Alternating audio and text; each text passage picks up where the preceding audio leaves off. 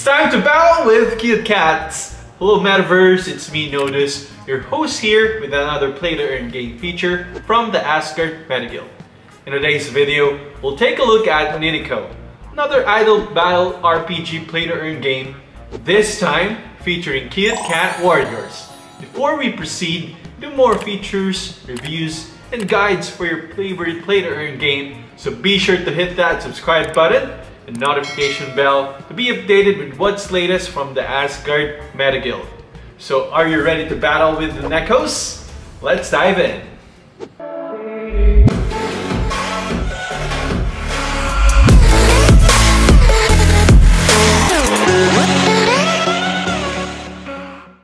Ninneko is a brand new idle RPG play to earn game where you control cute Ninnekos to play for rewards. Ninnekos are cute-like creatures that have unique affiliations, classes, and skills that help determine their strengths and weaknesses.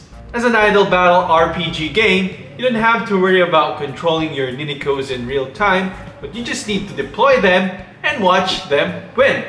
Aside from battles, other systems such as breeding, equipment, Ninneko upgrades, and dungeons are also available, and we'll talk more about them later in this video. Ninneko can be played either on mobile or on PC, with downloads now available on their website. Now that we have a good idea about the game, let's talk about the Ninnekos.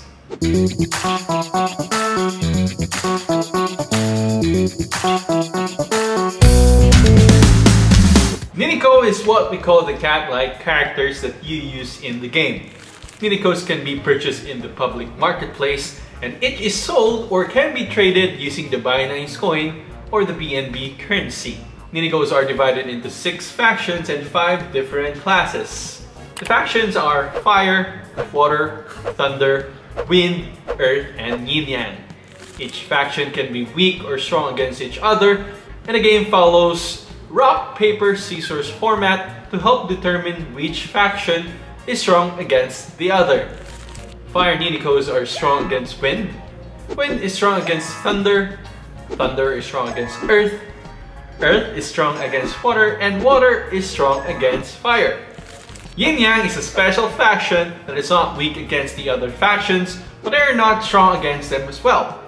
Aside from factions, Ninnekos also comes in different classes, namely the Warrior, Mage, Support, Ranger, and Assassin.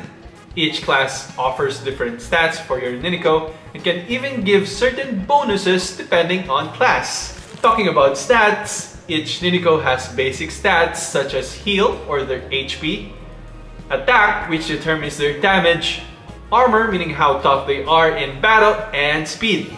Each Ninneko is also composed of different parts or attributes that include the mouth, eyes, hair, hand, ears, and tail.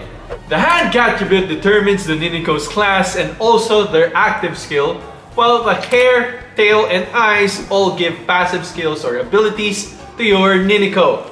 Aside from skills, Ninnekos can also be made more powerful using equipment and upgrades, and that's what we'll quickly run through next.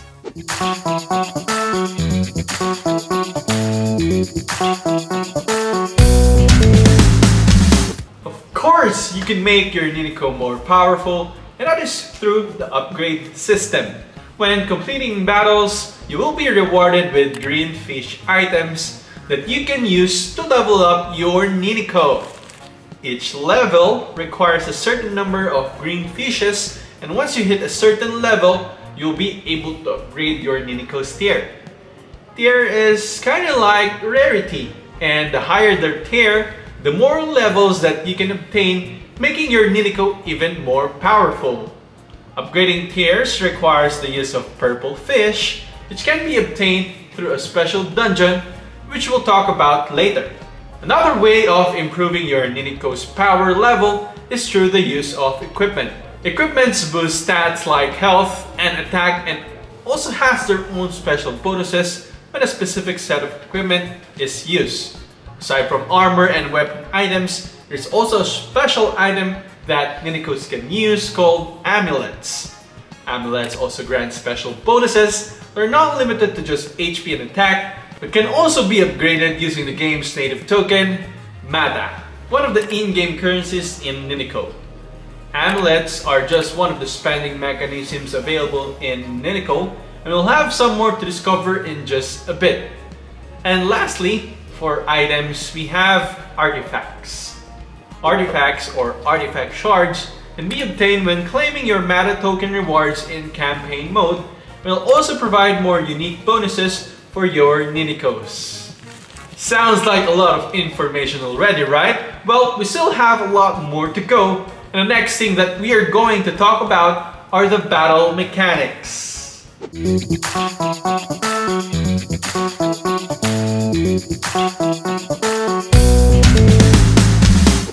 Ninneko both has PvE or player versus enemy and PvP or player versus player mode available for its play to earn systems. In PvE, players will get to play in the Magic Tree and the game's PvE only dungeon, which unlocks after the player reaches a certain level while doing the campaign. Completing Magic Tree battles rewards players with extra resources and even items to help make their Ninneko get stronger. Another PvE mode is the campaign mode. In campaign mode, players can earn Mata. Claiming Mata costs stamina, and just like the other popular play-to-earn games, there is a limited amount of stamina or energy available per day for players. You can increase your stamina depending on how many Ninnekos you have, and the more Ninnekos, the more stamina or energy you can store, which means that you can also claim more Mata. Now that we've talked about the PvE game modes, it's time to tackle PvP. Same with its PvE game modes, battles in PvP for Ninneko are automated, but it doesn't mean that you only leave your chance of winning to RNG. Properly positioning your Ninnekos play a crucial part in winning battles, as well as team compositions. PvP battles can be done in a 1v1 versus setup or a triple battle mode where you battle other players 3 matches in a row. Aside from team composition, when it comes to classes, using Ninnekos from the same faction can also add special bonuses to your team. Using more than 3 Ninnekos of the same faction can provide HP and attack bonuses to your lineup, and the more Ninneko of the same faction that you have, the higher the bonuses can be. This mechanic is called the Team Aura. When working on your lineups though, take note that the Yin-Yang faction is a neutral faction and will follow whatever faction is dominant in your Ninneko roster for bonuses. So, for example, if you have a total of 6 Ninnekos and 3 of them are from the Fire faction, and you have 1 from the Yin-Yang faction, the Yin-Yang faction will be counted as a Fire faction member, allowing you to activate the 15% HP and 15% attack stat bonus for your Team Aura. PvP is a great way to earn more Mata rewards, so paying close attention to your team composition, faction, and classes will really pay off when playing Ninneko. Just like any other PvP play-to-earn game, Ninneko also has its own competitive leaderboards which grants more rewards to top players and players who really want to become the best in the game. These competitive ladder are also called the Arena. It also runs for a limited time and the top players will get to earn items, lucky spin chances, and as well as the Nino token, another in-game token for Ninneko. Mata token, Nino token. What are they exactly? Well, you don't have to wait long to find out, because tokenomics is up next.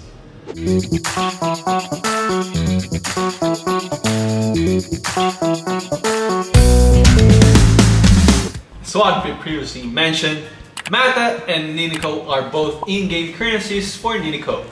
Mata or the Mata tapping token serves as the main currency for the game. It's used through bidding, item purchases, Ninneko upgrades, and as well as equipment upgrades. Mata can be earned by winning PvE and PvP battles, with the rewards ratio to be continuously monitored and adjusted by the team depending on the current circulating supply. The next token for Ninneko is called the Nino token or the Ninneko token. Nino is Ninneko's governance token that also has utility as it is also used in the breeding process. In contrast to Mata, Nino will have a finite supply with only a maximum of 200 million that will be made available and can be earned either through purchasing and trading, or crypto swapping platforms, or through staking. Nino tokens reserved for the development team and the investors are locked behind vesting periods of up to 11 months, so players can feel at ease that the team is committed to making the game work and not just run away. Still, this is not a complete safeguard for any player who wants to invest in the game. So always take note of the potential risks, just like any other crypto or play-to-earn related investment.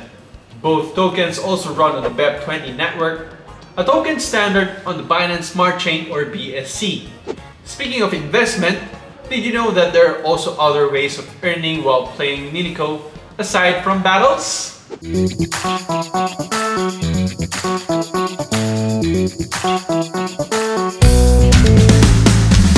The first additional earning opportunity is, of course, breeding. Players can breed new Ninnekos, which they can sell in the marketplace. Breeding does require both Nino and Mata tokens, and the final value of the new Ninneko is depending on its resulting stats. What's cool about Ninneko though is that it has a breeding simulation tool. Using this tool, you can determine your initial expense when breeding Ninnekos, the potential results of the breed, and even the floor price of the newly breed Ninneko if you want to sell it in the marketplace. Just take note though that since the results are simulated, it may not be 100% accurate with real-life result, but it does give you a rough idea if it's worth to breed Ninnekos depending on your choice of parents. Another way of earning in Ninneko is through friend referrals or friend invites. Inviting friends using your own unique invite link will earn you battle points, and each battle point can unlock different in-game items and even Mata tokens. Just take note that the friend invite rewards are limited, but it is still a nice bonus to have. It seems like there really is something to say about Ninneko, but before we share our thoughts, let's take a quick detour and talk about the team and the game's immediate feature.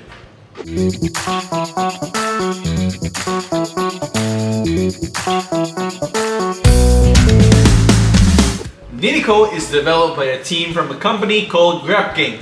As per their website, Grep Game is a game studio founded in 2012 and is making games for the PC and mobile platforms. Their company is based in Vietnam, and while they have a website, they do not have a list of projects or portfolio detailing what games they work on. They do have a Facebook page though with about 200 followers, and based on their previous posts, they have seemed to produce games like Balloon Fight Club and Kingdom Reborn. Sadly, however, it seems that these games are no longer available, so we're not able to completely check them out. In terms of roadmap, Ninneko has project goals that last until May of 2022 or later this year. Their next big targets include a Guild War mechanic, which they plan to launch this coming April, and a village building gameplay that is coming this May. After that though, we have nothing, so we're not sure what direction the game will take or what big update is coming next for the project.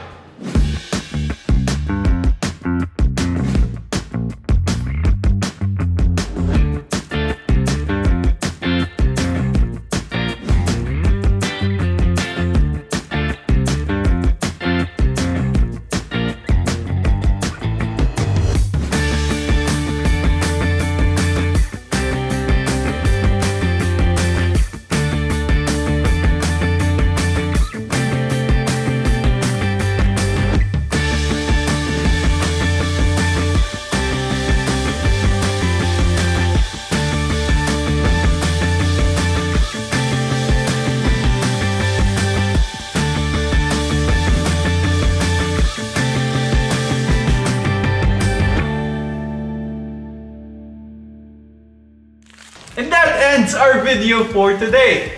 Did you learn something new about Ninneko? What do you think about the game? Well, for us, while it does have a lot of great things already implemented from the get-go, such as adding spending mechanics to help promote value for their Mata token and prevent oversupply. The game is also easily accessible with clients available for Windows, PC, Android, iOS, and even Mac OS users, and players can also play for free while saving up for their first NFT Ninnekos. Still, the lack of further transparency with the team members, as well as a roadmap that ends in May 22, leaves a feeling of uncertainty surrounding the project. How about you though? What are your thoughts? Be sure to share it in the comments, and don't forget to leave a like, plus hit the subscribe button and notification bell to enjoy more of our content. Until next time, see you in the metaverse!